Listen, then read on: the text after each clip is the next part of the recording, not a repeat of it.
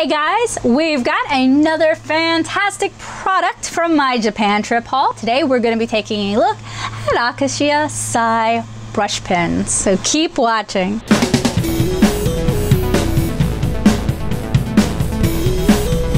So many years ago, I reviewed the original 27 Akashiya Sai brush pens, and I reviewed them over at natosoup.blogspot.com. You guys can check out that initial review by clicking the card here. TLDR, I didn't like them. I tried to use them like watercolor pens, like watercolor brush pens, and the dyes separated into the individual colors. It's called color chromatography, and while that might look good in some instances, it was not the effect that I wanted.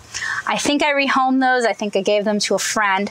Rather than rebuying the exact same ones, Akashiya has since released more colors, and in Japan, they're not only available in themed sets, spring, suya, and omomuki are what I have here. They're also available open stock, so I could have picked up, you know, very specific individual colors. So the sets come with 5 each, and like I said, these sort of sets are themed. And I got what I thought would be colors that were most useful to me. So the first thing I'm gonna do is I'm gonna go ahead and unbox one of them for you guys. And they have the names here. Now, unfortunately, I cannot read kanji or katakana, so one of you will have to be a friend and tell me what it says. I paid roughly $10 for 5 pens, or $2 a pen. Before I get swatching, I'm going to pull out a Zig Clean Color Real brush and a Neo Pico 4. Both of these are water-based brush pens that feature individual nylon bristles, so they're very comparable. You can get the Zig Clean Color Real brushes open stock, or in sets of 6, or in larger sets than that.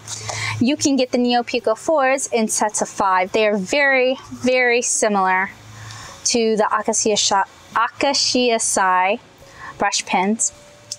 As you guys can see, they basically use the same body, the same styling, the same caps. What's different is the color of the body and the fact that the Neo Pico watercolor brushes have a little more information than the Akashiya bodies do.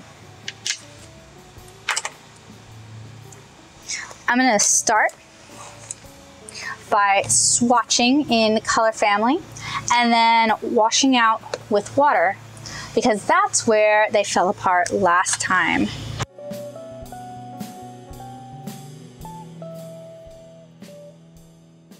Fresh out of the box and basically brand new, these markers deliver a good amount of dye to the paper.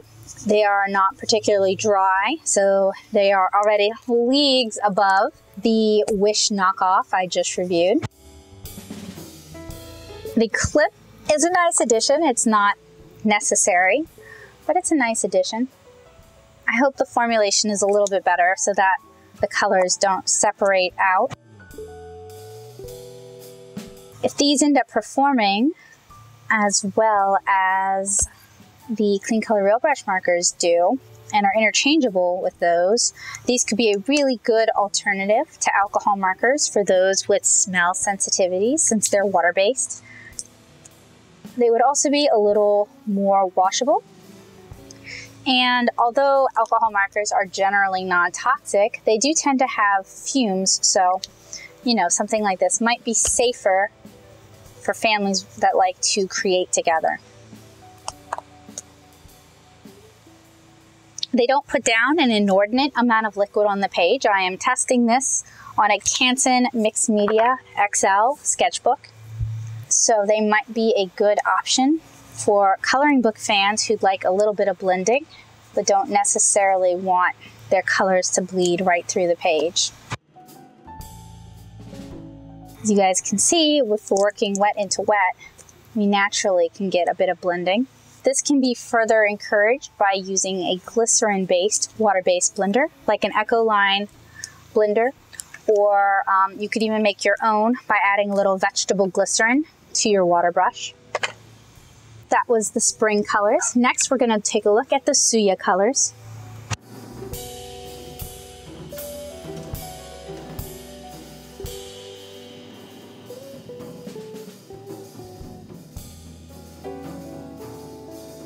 So far, 2 of the 3 sets we've tested have held up. There has been no real color separation.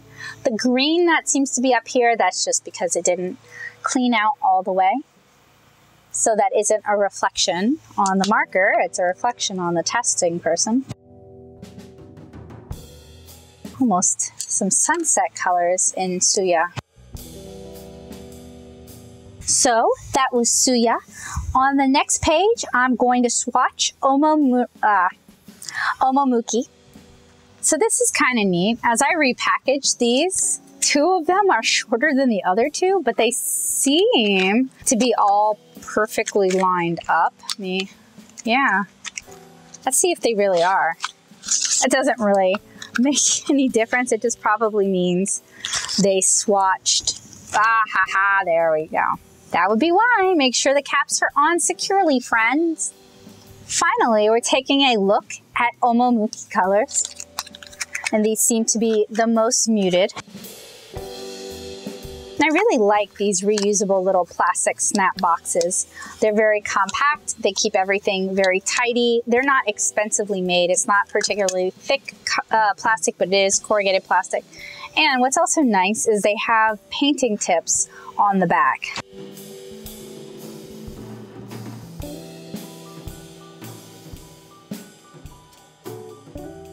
At $10 a box for 5 colors, they're a little bit pricier than what a lot of people are used to paying for water-based markers. And unfortunately, $10 a box is probably not what you're paying if you're basically anywhere but Japan. They can be more difficult to find. And I promise before the video ends, I'll give you guys some sources on where you can pick them up. And you may not be able to find them open stock anywhere outside of Japan.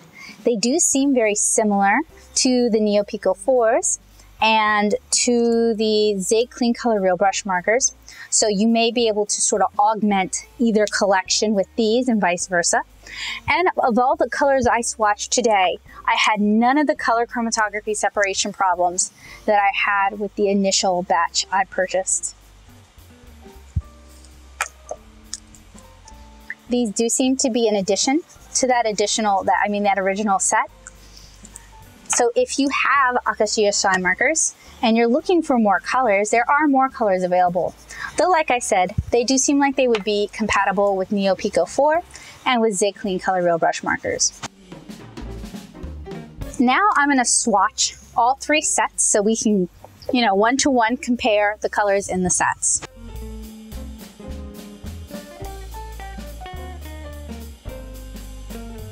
If you have arthritis, you may find these markers a little bit difficult to cap and uncap quickly.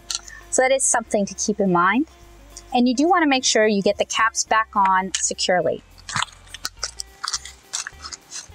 I also find that if you put them back in the way they came out, it can be a little bit difficult to get them in and out smoothly because the paper insert kind of gets in the way.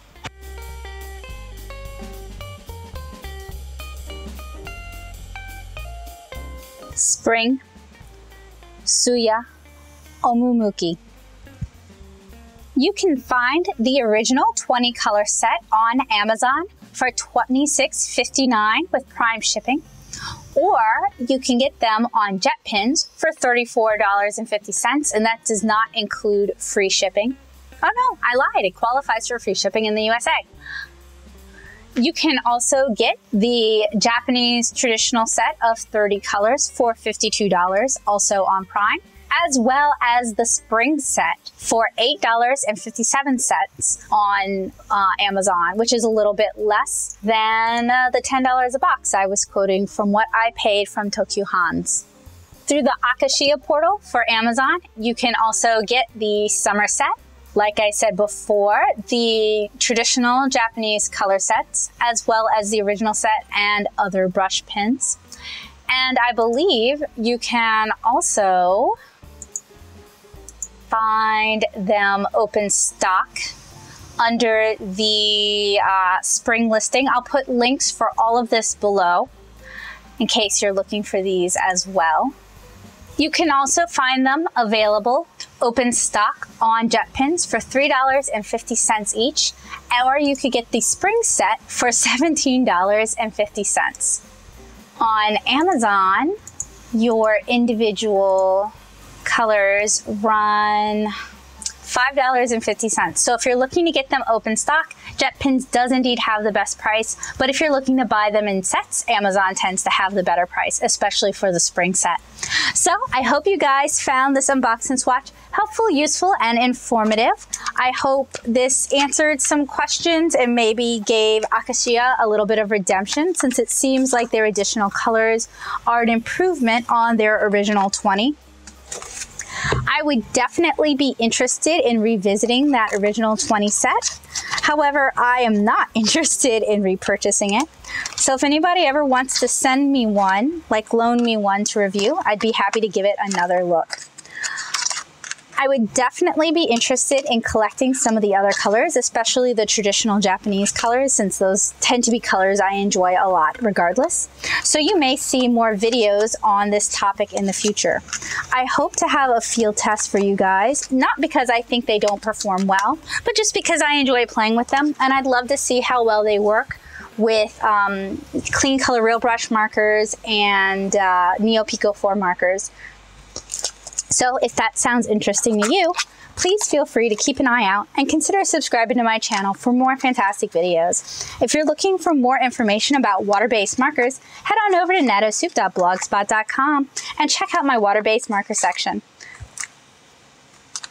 I hope you guys had a great day. I hope to see you again really soon. And I hope this video was helpful, informative, and maybe even inspirational for you. Again, you guys can check the description below for links to all of the products mentioned in this video. Have a great day, guys. Bye.